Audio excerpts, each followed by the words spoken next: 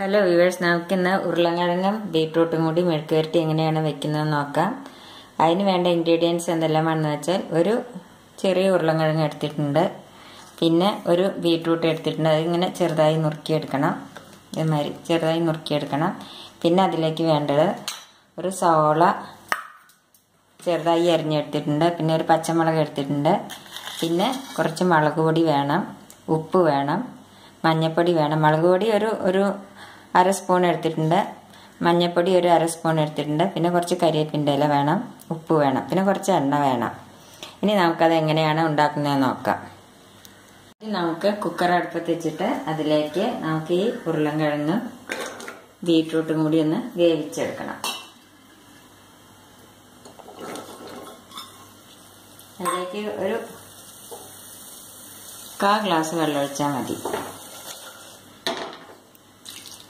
ഇനി അതിലേക്ക് നമുക്ക് ഉപ്പിട്ട് കൊടുക്കാം.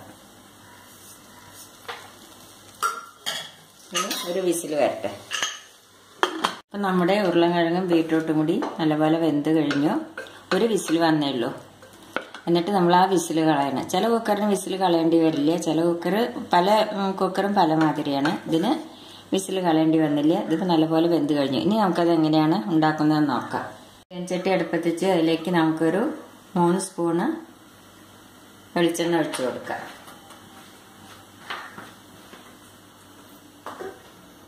എണ്ണ ചൂടായി അതിലേക്ക്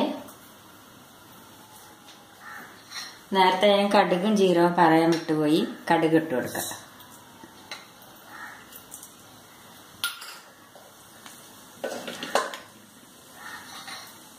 കടുക് പൊട്ടി. ഇനി അതിലേക്ക് നമുക്ക് ഈ ജീരകം ഇട്ട് കൊടുക്കാം.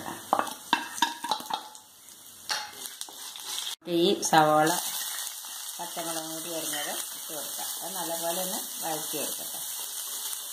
ഉള്ളി നല്ലപോലെ വഴന്ന് കഴിഞ്ഞ് അതിലേക്ക് നമുക്ക് ഈ മഞ്ഞൾപ്പൊടി ഇട്ട് കൊടുക്കാം, പിന്നെ മുളക് പൊടി ഇട്ട് കൊടുക്കാം.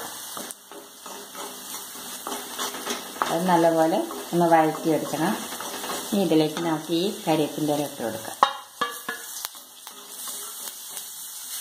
ഇനി ഇതിലേക്ക് നമുക്ക് വേവിച്ച് വെച്ചിരിക്കുന്ന ഉരുളക്കിഴങ്ങും ബീട്രൂട്ടും കൂടി ഇട്ട് കൊടുക്കാം. നല്ലപോലെ ഒന്ന് തള്ളി വെക്കാം. നമ്മുടെ മെഴുക്കുവരട്ടി നല്ലപോലെ വലിഞ്ഞു കഴിഞ്ഞു. ഇനി അതിലേക്ക് നമുക്ക് ഉപ്പുണ്ടോ എന്ന് നോക്കി നോക്കാം. ഉപ്പെല്ലാം കറക്റ്റാണ്. ഇനി നമുക്കതൊരു സെർവിങ് പ്ലേറ്റിലേക്ക് മാറ്റാം. ഇപ്പം നമ്മുടെ ഉരുളക്കിഴങ്ങ് ബീട്രൂട്ട് മെഴുക്കുവരട്ടി റെഡിയായി കഴിഞ്ഞു. എല്ലാവരും ട്രൈ ചെയ്ത് നോക്കണം. സബ്സ്ക്രൈബ് ചെയ്യാൻ മറക്കരുത്. Thank you.